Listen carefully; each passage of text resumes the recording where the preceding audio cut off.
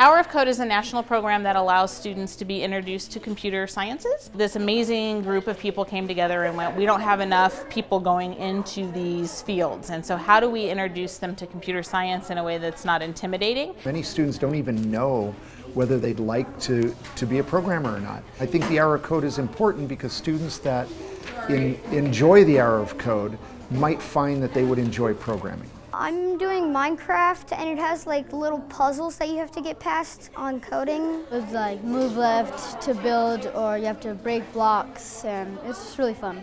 It really challenges my brain and it helps me. It's kind of similar to my math class because you gotta use math to figure stuff out.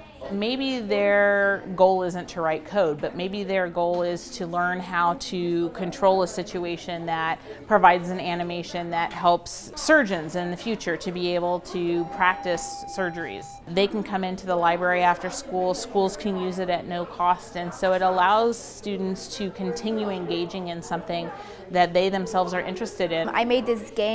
There's sphere and cube and stuff, and the sphere has to get the cube and eat it. It's pretty fun. Everything needs coding, from your cell phone apps to manufacturing applications. It would be an injustice not to give the students the opportunity to know that that's a career field that they could go into.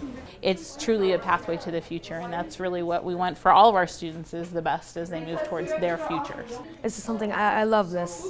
I could make a career out of this if I wanted to, because I love this coding and all that. It just seems really fun.